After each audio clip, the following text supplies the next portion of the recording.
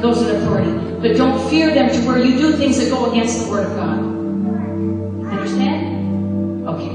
This is the end of part 1. Thank you for listening. I'm praying a deliverance prayer.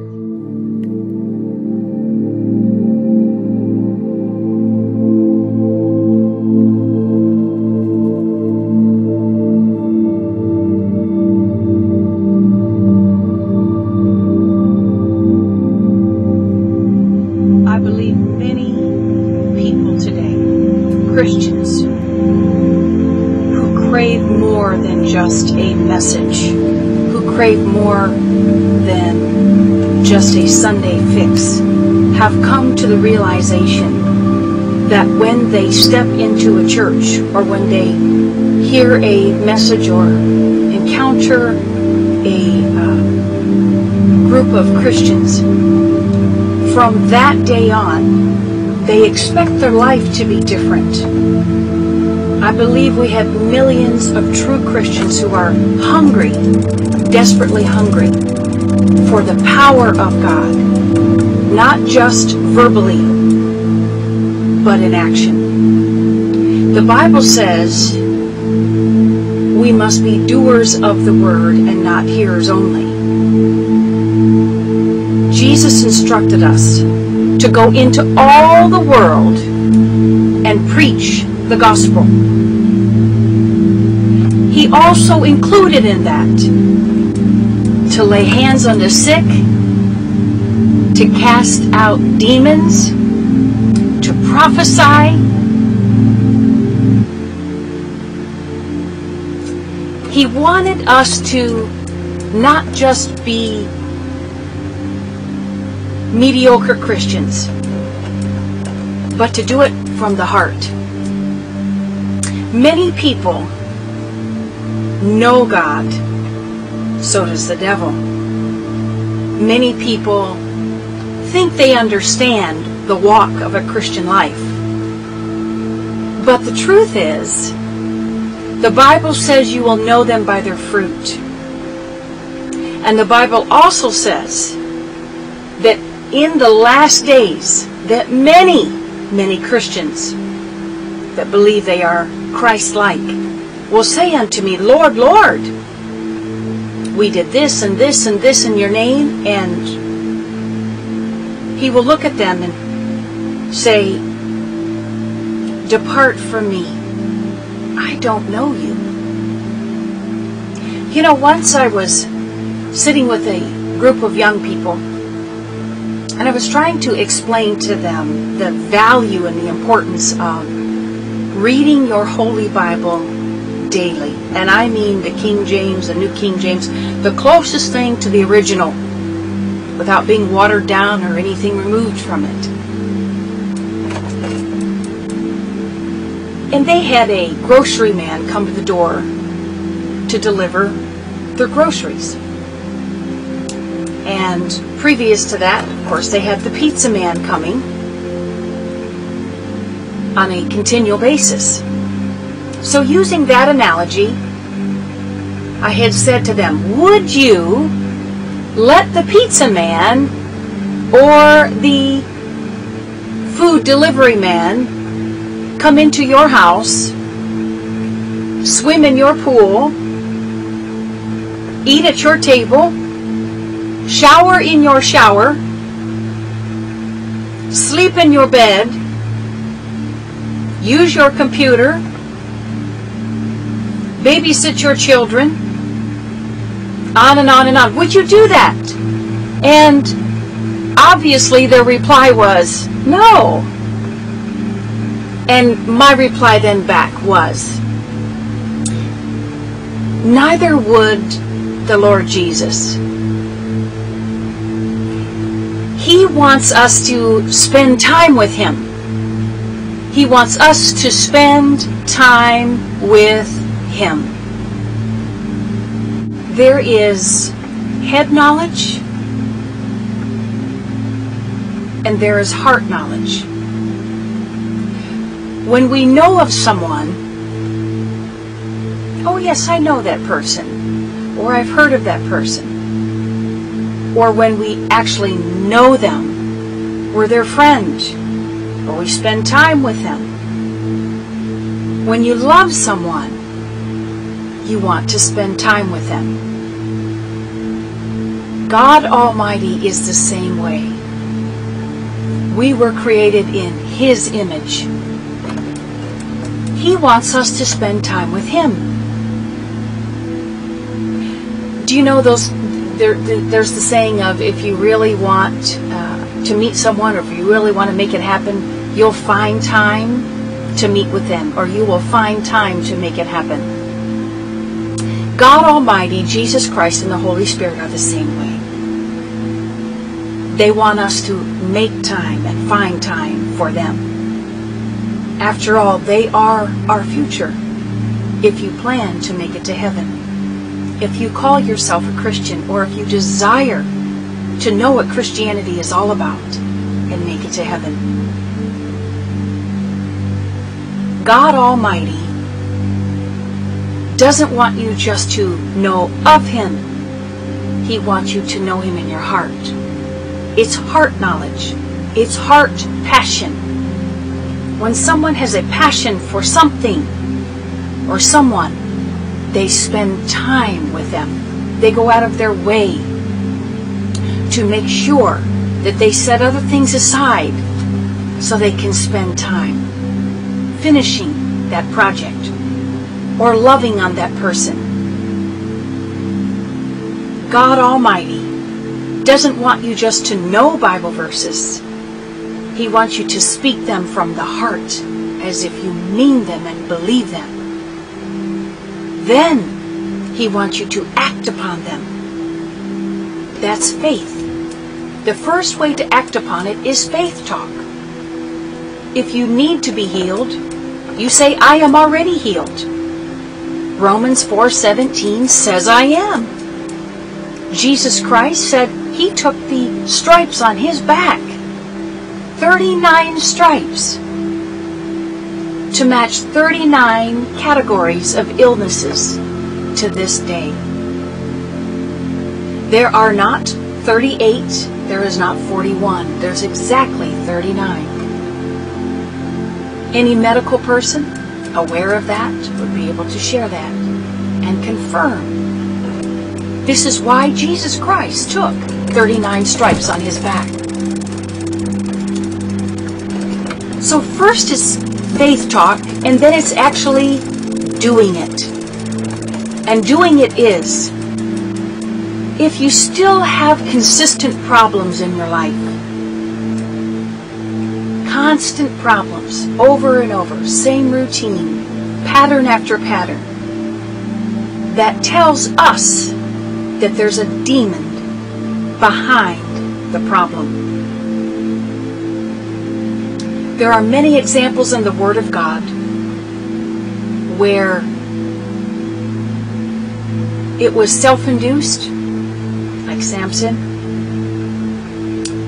or for instance in Moses. In the case of Moses, he purposely took the children of Israel right to the brink of life or death, to the Red Sea, because he was under order by the Holy Spirit. The Lord knew what He was doing, and Moses trusted Him and knew His voice. Do you know His voice?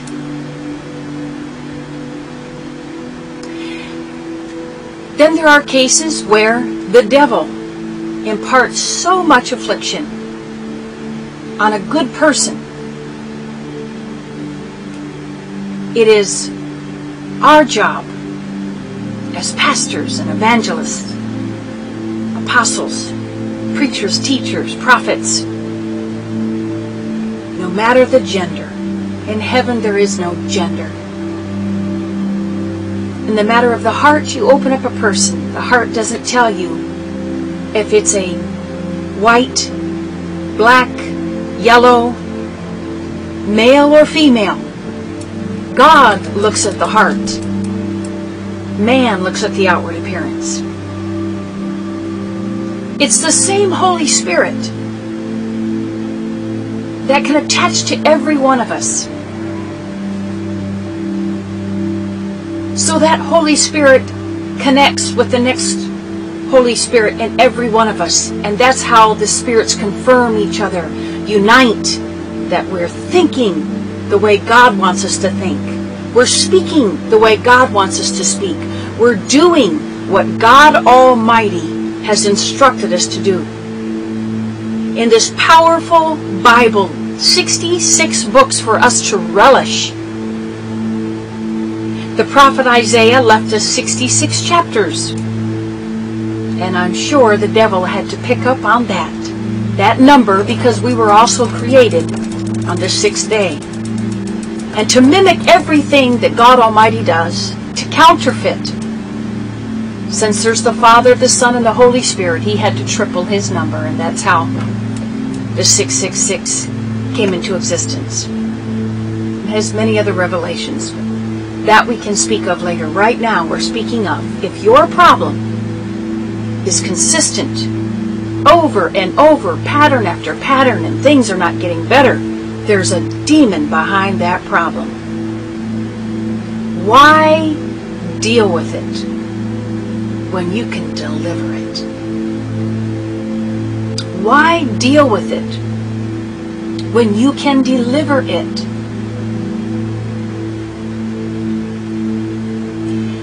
Jesus Christ had 12 disciples. Satan has 12 strong men. Jesus Christ was the 13th among the 12. Satan is the 13th among his 12 strong men. But underneath every strong man, which every one of them is written in the Word of God, I will not speak to you today anything outside of the Word of God. My life raft, my standard is the mighty, powerful Word of God and nothing else. Does that make everyone that believes that perfect? Not in man's eyes. All have sinned and come short of the glory of God. Every one of us needs to repent every day. Every one of us need to read our Bible and pray every day. Many times people say they're too busy, they don't have any time. Well, we get physically dressed every day, and inside us is a spirit man. That spirit man, our ghost, which lives forever, or our spirit, which lives forever, it also needs to be dressed with the whole armor of God. So every day, you must dress your spirit man, dress your children, dress your business, dress all that you have on this earth with the protective blood of Jesus, the protective fire of the Holy Ghost, and the whole armor of God. Ephesians chapter 6. Vitally important. If you don't, you're wide open to the devil's attacks. It's like walking into a snowstorm with no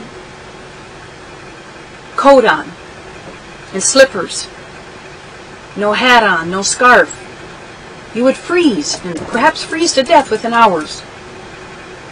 Your spirit man is froze and waiting for you to revive him. How? Force yourself. Self-control. Take a hold of that Bible. Turn off the computer, the television, everything that distracts you that's not of God. That is not of God. And open up the Word of God. Day and night, even if it's just for 5 minutes. And watch and see how your life will change for the better. Psalms 1 says so. Joshua chapter 1, 8, and 9 says so. Every problem that you have, there's a devil behind it. I am here to address that problem. Jesus said to the evil spirits, "Who are you?"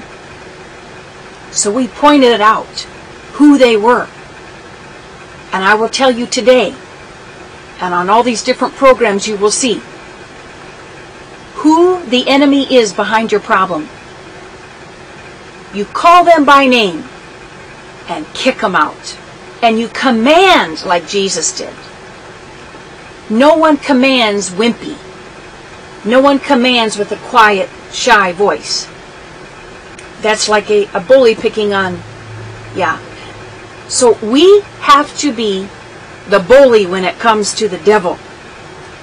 Because if we realize the authority and the power that we have in the Word of God, Colossians 1:27, the mystery is Christ in us, the hope of glory. How can you get Christ in you? By looking at His picture? By hearing? Oh yes, certain things. You read about someone. He left us a book full of information, 66 books, the Holy Bible, to read about Him from A to Z. That's how you get to know Christ. And He will reveal Himself to you in visions and dreams, in songs and prophetic words. And oh, there's so many ways. I have a teaching series, the 28 ways God speaks to you. He can speak a lot more than 28, but I know of 28. They're powerful when we're uncertain what to do. He will share. These strong men are powerful demons, the principalities, the powers, the rulers of darkness that they speak about in Ephesians chapter 6. This is my focus, to destroy the works of the enemy in your life. You may have a flourishing business, you may be a millionaire, billionaire, but you're still going to have problems. It's life. Why deal with it when you can deliver it? Say you're just an average person and you don't have all the money and you need to get ahead. Why deal with it when you can deliver that problem and achieve all that God has for you? If you only knew God's blueprint for you, you would probably cry. You would want to undo the clock and go back and do it again. His way. Oh, that we would know all that He has in store for us. Meditate, meditate, meditate on the holy Word of God and watch it come to pass in your life. I want to talk about the 12 strong men and all the hundreds and thousands of little demons that answer to those 12 strong men. And those strong men then answer to Satan himself. Yes, they're to be acknowledged and recognized, just like Jesus said, "Who are you?" and then cast them out. We follow in Jesus' footsteps. Who are you? And we cast them out. Why deal with it when you can cast them out? Deliver it. Can you perform self-deliverance?